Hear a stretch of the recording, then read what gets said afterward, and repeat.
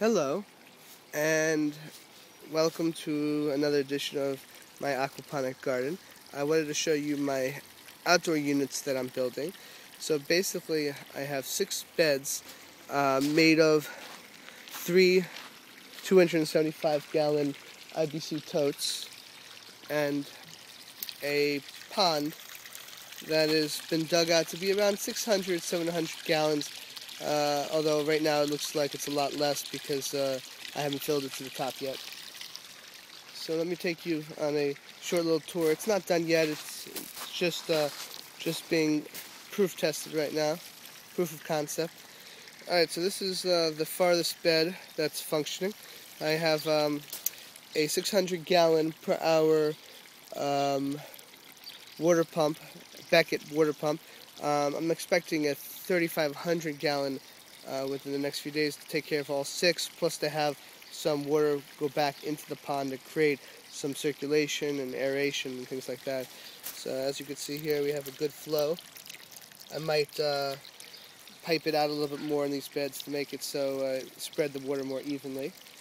And of course, here's the bell siphon. Simply a pipe within a pipe. I used a drain pipe with lots of holes I cut into it.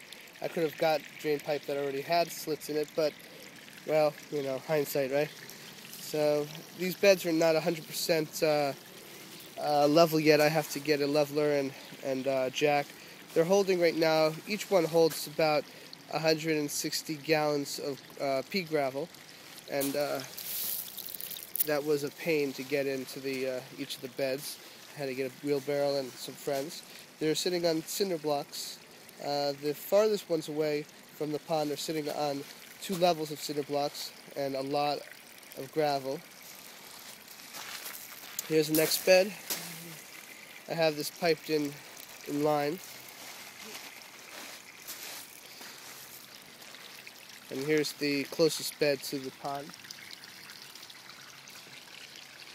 As far as the drainage is concerned, I got a 100-foot 4-inch drain pipe, the one without the holes in it, obviously, and I had that wrapping around the entire unit. Right here, I have it actually tied to the top of the unit so that water wouldn't go up. I wanted to actually have a downward flow, a downward slope. I partially buried it here. As you can see, we've got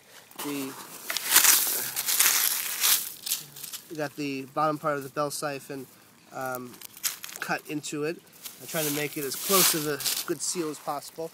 Although the good news is that it doesn't utilize all 4 inches of it, even when all 3 are draining at the same time. Let me just show you what it looks like. It's a good flow. And I'm hoping this pond will be cycled within a few more days. I'll be able to get my fish in it, put my fish from inside out here. So here's the bell siphon for this guy, at least the bottom part of it. And here's the rest of this guy.